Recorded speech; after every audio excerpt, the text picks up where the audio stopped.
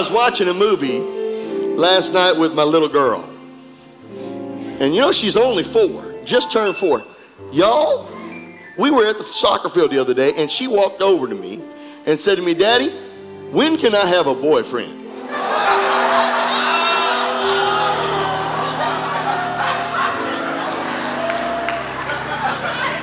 Oh, it gets better. She says, "When can I kiss a boy?" I told her, a boyfriend's 17, kissing's 30. You know what I'm saying? Then we're watching this movie last night. My wife had me watching this, you know, she likes these women movies. You know what I'm talking about? What do you call, you know what I'm saying? Anyway, so the ball game's on. I'm wanting to watch, you know, San Antonio play or one of the college games. And instead, you know, just to, you know, to have wife time, you know how it goes, man. You know what I'm saying. I'm just waiting for her to fall asleep, you know what I'm saying. Just, we'll lay down, you watch your movie and wait, and as soon as she falls asleep, gone. Change channel. So I'm waiting, and Emily crawls into bed with us. You know, she sneaks in the room and she comes in. She's watching the movie, and this girl, her boyfriend dies in the movie, and her sister, I guess, in the movie gets. The sister's younger and likes the boy, but the boy likes the older sister and has a relationship with the older sister, and the younger sister finds out about it. And my little girl is laying in bed, and she looks over and she says, "You know, she just needs to get her another boyfriend." Now this is a 4-year-old we're talking about. Y'all got to help me out. My little girl, I mean, I thought they started young, but 4? Lord Almighty. Oh, I just thought I'd tell you. I thought that was hilarious. I mean, she wanted to know when she could have a boyfriend at 4. I'm going to have to lock her up. I'm going to have to put chains on the door. Lord. How y'all doing? I think a good word for you. Just been thinking about things. I want to talk about some of the things that I think are important. Romans 8:37. Are you there? Here's what it said. "Nay, in all of these things, we are more than conquerors through him that loved us." Let's read that together. Read it with me. "Nay, in all these things, we are more than conquerors through him that loved us." That is a positional statement. That is not a desire statement. That is not what you're going to become. That is not speaking of the future and the attack. It is a declaration of where you are in Christ. It is your position in Christ. It's who you are in Jesus. Look at somebody and say, "This is talking about who you are." You are, God made you more than a conqueror. That's who you are. That's the position. Now, knowing that means this, that no matter what you are going through right now, or anything you will ever go through, God has already declared you conqueror. You will not be a conqueror when you win over your challenge. That's why when the position that you go into the challenge and the way you address the situation will come from your knowledge of who you are in Jesus. Yes, it may be difficult. Yes, it may be challenging. Yes, it may be confusing. Yes, you may lack knowledge. Yes, you may struggle some. But it should only be from the standpoint of struggling for your victory because you are a conqueror, and your struggle is not with the thing, but struggling to overcome and become what God called you to be. Does anybody understand what I just said? You're not coming from the standpoint of a defeated person. I may have to play the game, but I already know the outcome. Does anybody understand what I just said? You might not shoot the last winning basket. It may be the last shot you take at the last second. But if you already know the outcome, glory to God, If you already know that you are conqueror, if you already know you are victor, then what does it matter what you had to go through to get to that moment? Because I'm not headed toward a loss. I'm not headed toward defeat, because I know that all things, somebody ought to shout hallelujah. All things work together for the good. Finish it for me. I already know. That's why the Bible says I have a peace that passes all understanding. Because in the midst of what looks like total defeat, in the midst of what looks like total destruction, I already know.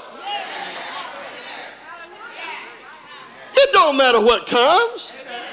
It don't matter what I face. It don't matter what somebody said. It doesn't matter what they didn't say. I already know the outcome. I already have the answer. I'm already positioned. I'm already positioned. God made me. When I got born again, God made me conqueror.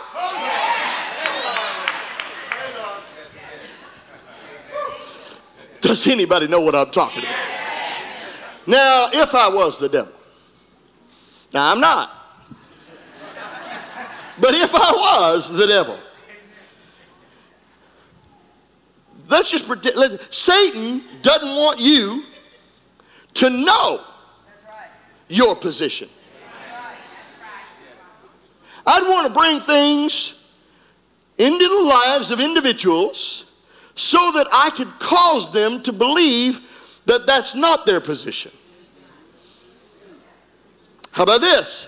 Satan brings problems and challenges into our lives so that he can separate us from God and his word, trying to cause us to think we're failures. He brings things to separate us from God, God's plans, and God's word, understanding that God's word is where faith comes from.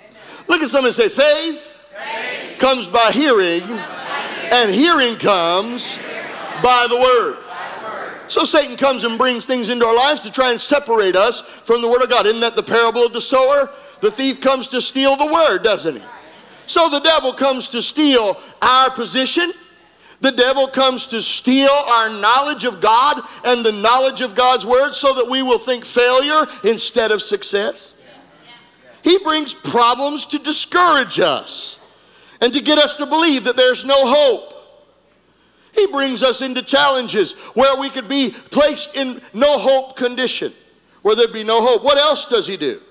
He brings these problems so that he can divert our attention. You know, it only takes a second of diverted attention for a greyhound to lose a race. That's why they got the little rabbit on the chain. And they put blinders on the rabbit so that the rabbit doesn't go like this, or so the dog don't look like that. Because that look will change everything. You know, a race is won. If you ran a relay, that the race in a relay is won by lack of distraction. It's not won. See, that's why they have to learn to pass the baton without ever looking. Because if their eyes are ever diverted, you know that in horse races they put blinders on horses? Why do you think they do that? Because they can become diverted. Their attentions can become diverted. I remember years ago a young lady in the church, she knows who she is, but I remember I saw her struggling. I watched the challenges going on in her life, and I watched, you know, decision-making process and all those things, and I had the Lord speak to me. I was praying one night, and I heard the Lord said, go tell her she's listening to too many voices. She's listening to too many voices. I want to say this to you guys as a church. Distractions come from too many voices. Sometimes you got to put on some blinders.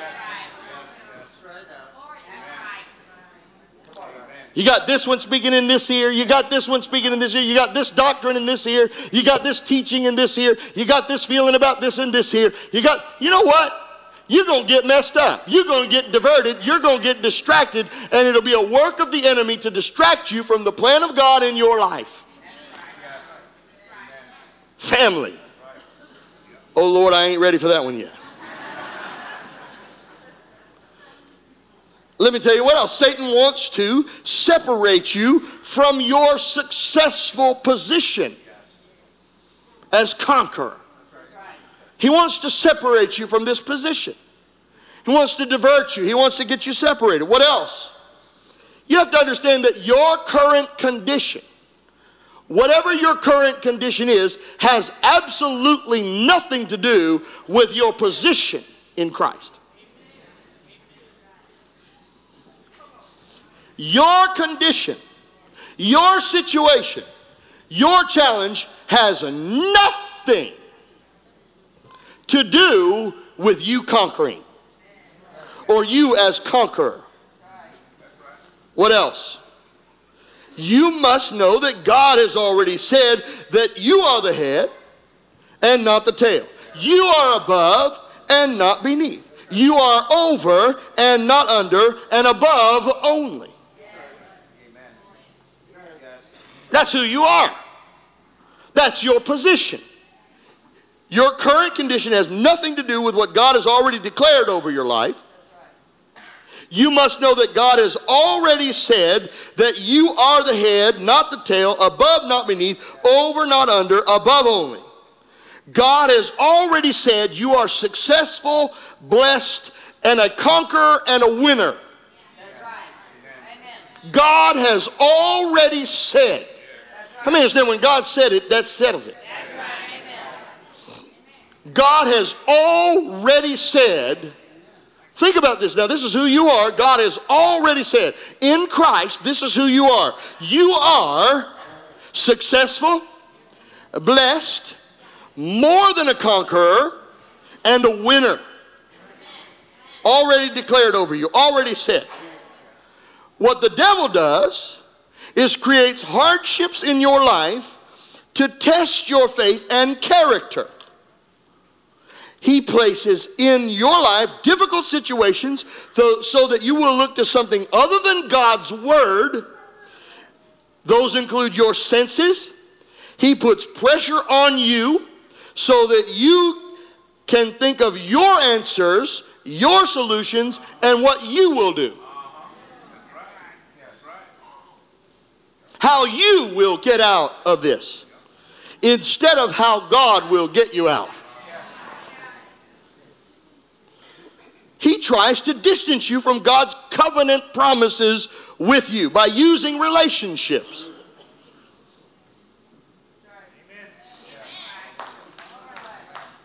Come on now. How many of you ever had a relationship in your life distract you? What else? He tries to distance you from God's covenant promises by using sickness and health challenges. He tries to do that by draining your energy and your finances using those. How many of you have had sicknesses and health challenges and relational issues, relationships that drained your finances and drained your health? Have you ever had that? He uses family and loved ones and their bad decisions to mess you up. I've seen more people claim their children's, their uncles, their aunts, their mothers, claim their problems for themselves and work so hard, be depressed, discouraged, upset, frustrated, and hurt over something had nothing, bad decision somebody else made. I just don't know about my aunt. I'm just so tore up about my aunt. She just got me in turmoil. I just don't know what I'm going to do about my aunt. I'll tell you what you ought to do. Leave her alone. Sometimes you just got to let them go. You're not responsible for everybody's bad choice. It will drain and sap your life. Parents, I love you, but listen to me. When you raise them, I'm doing this now. I'm raising them. I got little ones. But I realized very quickly at 4 years old, one day Emily is going to have a boyfriend. I'm not too excited about that. But there ain't a thing I can do about it. I can only train them up while they're a child, and when they grow old, they will not depart from it. At some point, you got to stop bottle feeding your children.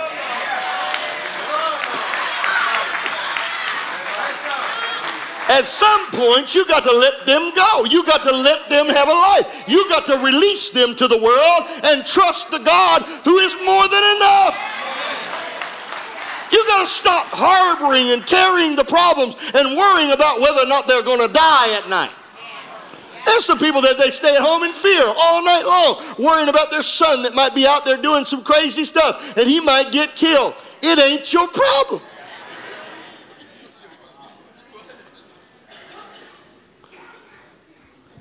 I know it would be terrible. I know it would be horrific. But you can't ride your life like that. You can't stay in those kinds of turmoils. You can't go there. The Bible says, cast your cares. I'm preaching real good. He said, cast your cares on me, for I care for you. You got to release that thing. You got to give that thing over. You got to turn it loose and put it in God's hands and trust that God, who is almighty, who is able to do exceedingly, abundantly, glory to God, above all. Stop nursing your problem. Let it go. Walk away. Shut the door.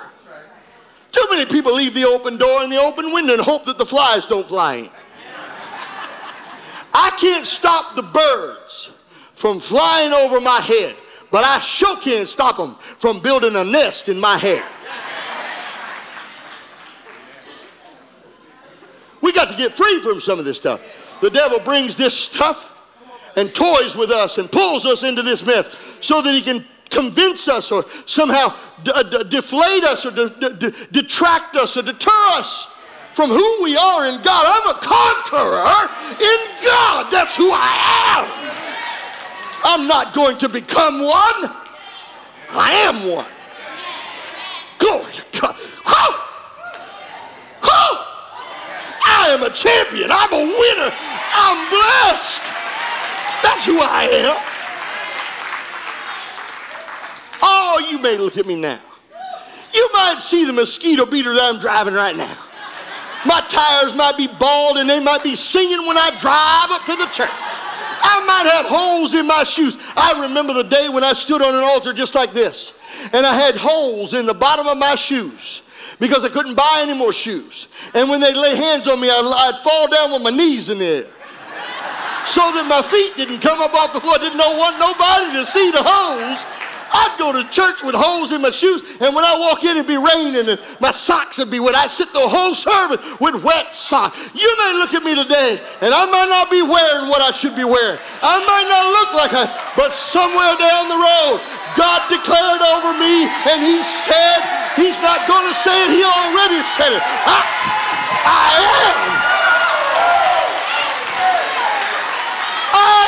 am a champion.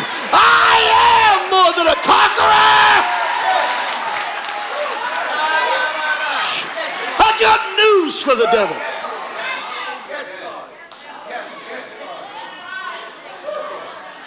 Don't you come bringing none of that junk in my house. Some of y'all be talking about the devil's in my house. Devil's in my house. What are you talking about? The devil's in your house.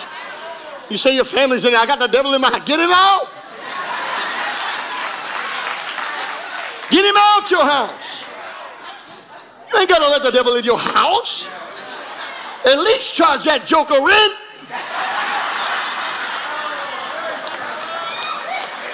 Let him stay up in your house. Let him stay up in your house. He's in my house. He ain't in my house. He's not allowed in my house. Get out my house. Satan, the blood of Jesus is against you. Glory to God. You don't stay in my body. You don't stay in my mind. You don't stay in my money. Satan, the blood of Jesus is against you.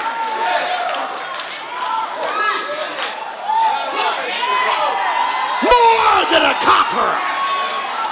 That's who I am. who I am. More than a conqueror. I ain't some lowly worm. No, sir. I'm more. More. Financial storms. Satan wants you to focus on lack. Satan wants to block your blessing. I found something out. I found this out. I have come to the conclusion that it's not my location that makes me blessed. It's not my job. It's not where I move. I found out it's my faith. I found out I don't have to go nowhere to get God's blessing. Where I am, God blessed.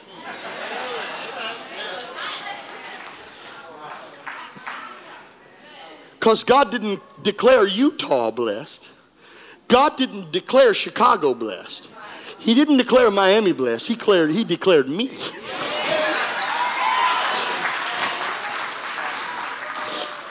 There may only be one millionaire in Florence when this is over with, but I guarantee it's going to be me. The job may move, but God didn't move. The income may stop, but God's money never quit. God is able to make all grace abound towards me, that I can have all sufficient. I don't have to go somewhere to get blessed. I am blessed.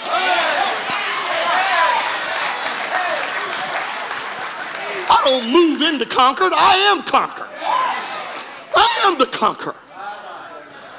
We got to be careful, because sometimes the devil gets us into these financial storms. He gets us into this stuff, and he causes us to stop realizing that the word is nigh thee, even in our mouth, which is the word of faith which we preach. Listen to this. Satan knows the word. He will distract you from the word so that he can bring and tell you things different from the word, resulting in you losing what was given to you. If God gave you that house, then he gave you the money to pay for it. Let me ask you a question. I got a question for you. You might be sitting here today thinking, I don't know what I'm going to do. I don't know.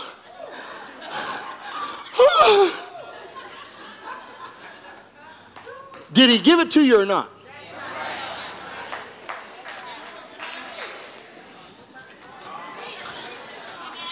And if you can tell me God gave it to you, then shut up and get your mouth in gear with God. Get your heart in gear with God. Get on God's side. Speak what God speaks. Got the box of Kleenex out, wiping the tears. Worried. Oh, I don't know. The job packed up and left. Since when did you serve God for your job? Since when did things have anything to do with your relationship with God and who you are in Christ? I got to thinking about this whole. See, you're not just a conqueror. You are more. The Word of God tells us that we're not just conquerors, we're more than conquerors. And within you lies the power and the ability to stand against anything. Within you is the power and the ability to stand. Maybe you don't want to. Maybe you don't realize it. Nothing you go through will overthrow you when you stand on God's Word.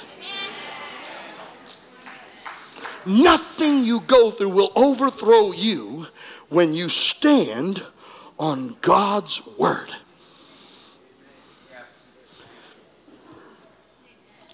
Let me read this to you. And we know that in all things God works for the good. We're back in Romans, verse 28. Of those that love him, who've been called according to his purpose. For those God foreknew, he also predestined to be conformed to the likeness of God's Son. God already said you're going to look like Jesus. Amen. Glory to God. He already stated it. Oh, man. And those he predestined, he called. Those he called, he also justified. Those he justified, he glorified. What then shall we respond to this? If God, glory to God, if God is for me, if God is for me, if God is for me, then who can stand against me? Woo!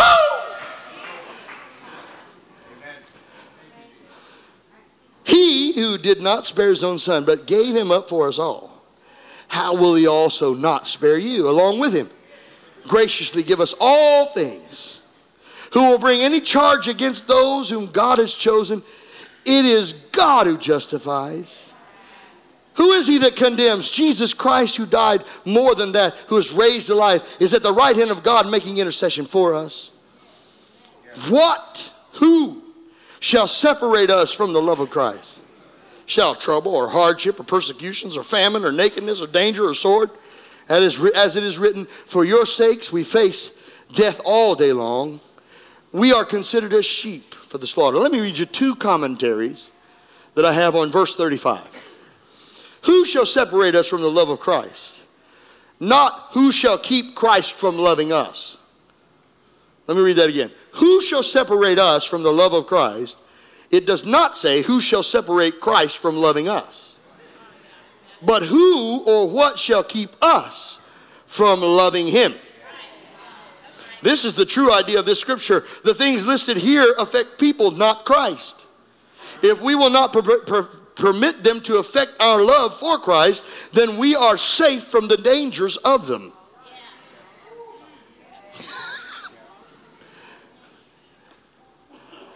Didn't say it wouldn't come. It said it wouldn't affect me.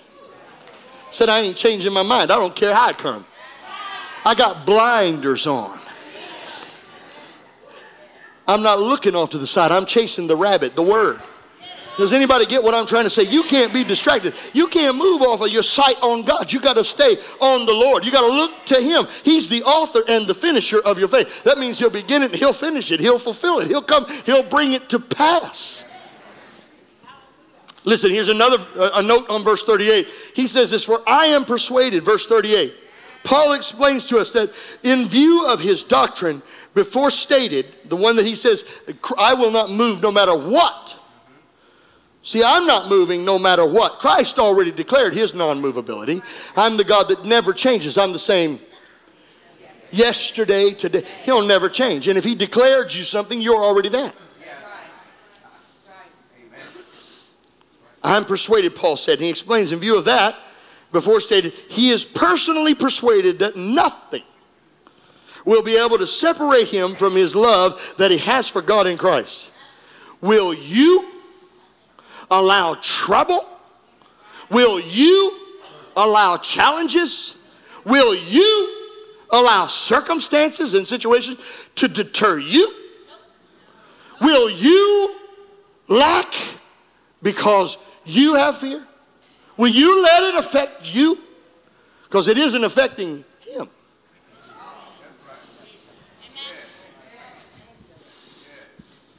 When was it that what you possessed caused you to trust and love God? What material thing do you have that would ever keep you from your love for the Lord? I mean, you're worried about the loss of this, the loss of that, or the this didn't come through, or that didn't come through. How does that affect? How does that have anything to do? Why does it have anything to do with you raising your hands? What does that have to do with a smile on my face? What does that have to do with me laying in bed, swallowing in sorrow? What thing can stop me from loving God? What thing can stop me from trusting the Lord? What job can persuade me. What?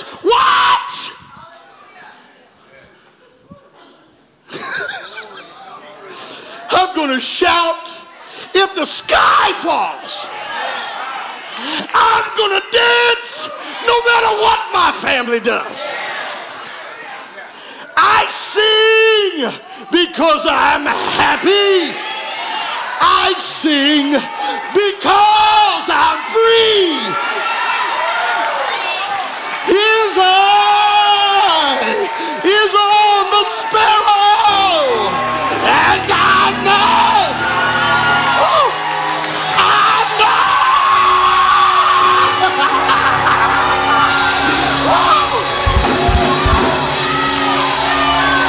he watches over me.